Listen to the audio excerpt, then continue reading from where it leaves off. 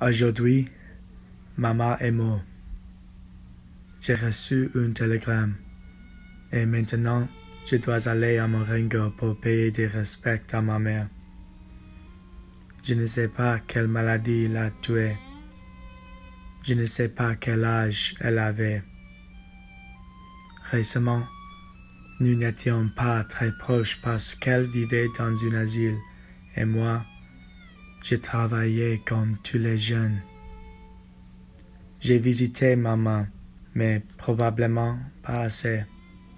Maintenant, je ne suis pas triste. Elle est morte. C'est la fait. La vie continuera.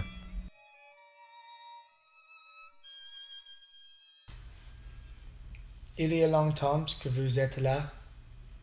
5 ans. Je viens de Paris. Vous n'êtes pas d'ici? Non.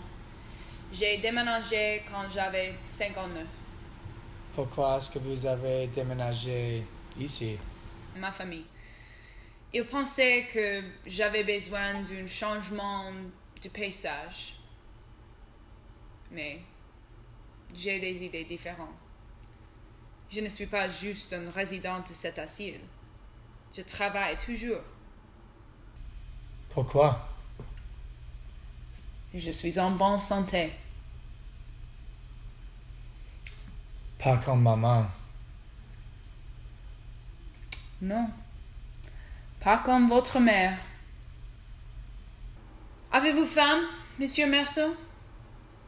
Non, mais je suis très fatigué.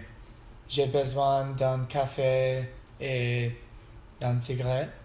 Bien sûr. Je reviendrai avec nos cafés et nos cigarettes.